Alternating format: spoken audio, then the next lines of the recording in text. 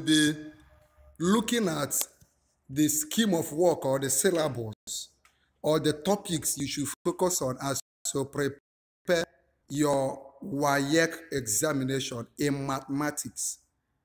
If you are writing maths in WAEC, these are the topics you should focus on. It will help you as you are reading. These are the topics to focus on in mathematics for WAEC. Before we go to those topics, remember that WAEC has two papers, paper 1 and paper 2. Paper 2 is about 50 objective questions. 50 objective questions. You will have 1 hour, 30 minutes to answer. Then you will now have the theory questions, which will consist 13 essay questions in 2 sections, section A and section B, to be answered in 2.5 hours for 100 marks. You will have the paper 1, 50 questions objective will be 50 marks. The paper 2, 13 essay questions in section A and section B will also be 100 marks. Okay? Now, these are the questions you must answer. In section A, the objective, you answer 15 questions, which are compulsory.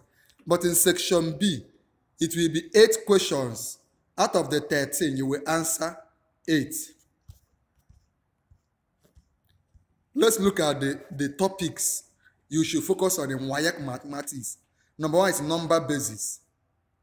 How to convert from numbers from one base to the other, like conversion from base 10 and to base 2 and vice versa.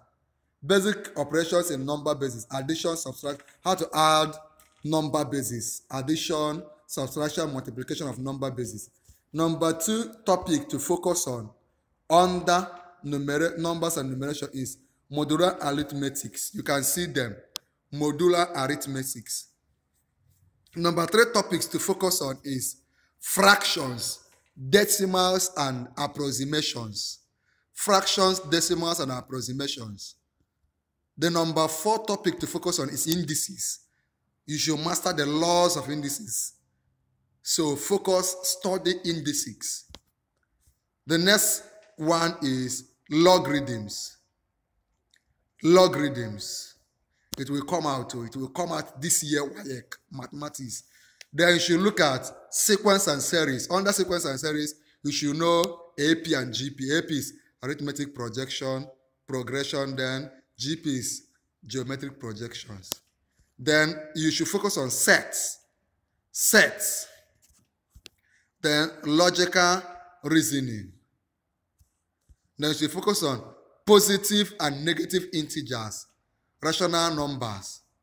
Then you should focus on sorts. Sorts. I'm sure you can see them on the screen. By the way, I want you to stop now and do one thing. Subscribe. Just click on subscribe on our YouTube channel and click on the bell button. When you subscribe, come to the comment of this video and tell me you subscribe. I will send you the PDF of this syllabus. I will send it to you as a PDF so that you can look at them very well. After sorts, you should do matrix and determinants. After matrix and determinants, you should study ratios, proportions, and rates. After that, you should read percentages. Under percentage, you have simple interest, commission, discount, depreciation, profit and loss, compound interest, higher purchase, and percentage error. So read this very well. And they say you should limit simple interest, compound interest to a maximum of 3 years. Then you should do financial arithmetic, which has to do with depreciation and amortization, annuities, capital market instruments. Then you should now do variations. Under variation, you should do direct variation, inverse variation, partial and joint variations. These are the topics that will come out in mathematics this year. Then you should focus on algebraic processes. Under algebraic processes, you have algebraic expressions. Study that topic. If you go to your mathematics textbook like No General Maths, No Concept Mathematics, you will see some of these topics. Then you should do simple operations on algebraic expressions. both involving expansion of algebra, factorization of expressions. Solution to linear equations. You should study linear equations. Then you should focus on change of some subject of formula and relation. In this, one of the reasons why you should subscribe to this YouTube channel is that we have treated most of these topics. If you go to our channel, go to the playlist of mathematics, you will see a lot of topics we have handled on quadratic equation, change of subject of formula, past questions on WAEC, mathematics questions. So you should focus on change of subject of formula, quadratic equations will come out, graph of linear and quadratic equation will come out, linear inequalities will come out, algebraic fractions will come out, functions and relations will also come out. Then focus on measuration, lengths and perimeters, which has to do with Pythagoras theorem. If you go to our YouTube channel, you will see that we have done a lot on Pythagoras theorem, sine and cosine rules, length of arcs, circles, perimeters. Then focus on areas of triangles, special quadrilaterals, which has to do with rectangles, parallelograms, and trapeziums. Circles, sectors, and segment of circles. Then surface areas of cubes, cuboids, cylinders, pyramids, right triangular prisms, cones, and spheres. Volumes of cubes. What I'm telling you are the things that will come out. Cuboids, cylinders, cones, right pyramids, and spheres. Then volumes of similar solids. Then let's go to plane geometry. Under plane geometry, you have to study angles. Angles at a point add up to 360.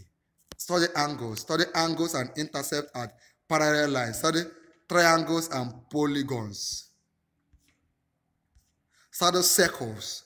Circles as a topic will come out. Study construction.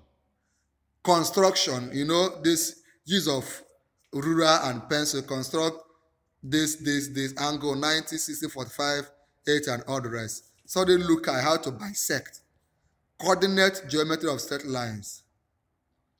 So the trigonometry, sine, cosine, and tangent of angles. Study angles of elevation and depression. These are topics that will come on. Study bearings.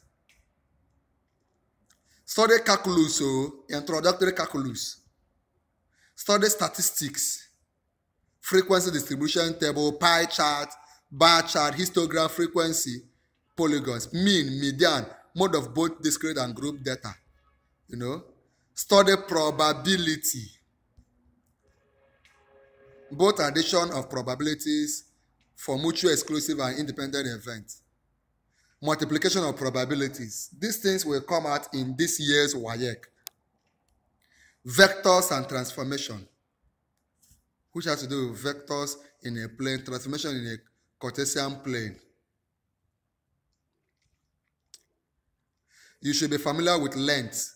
100 millimeters, 1,000 millimeters equals to 100 centimeters equals to 1 meter. Study with areas, capacity, currencies, and others. There are still other important information you should know. I will send you this thing as a PDF file. Just click on subscribe to our YouTube channel, Noble Tutorials. When you subscribe, go to the comment of this video.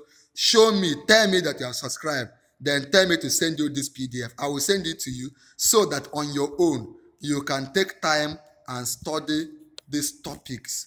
Thank you. Subscribe now and get across to me immediately.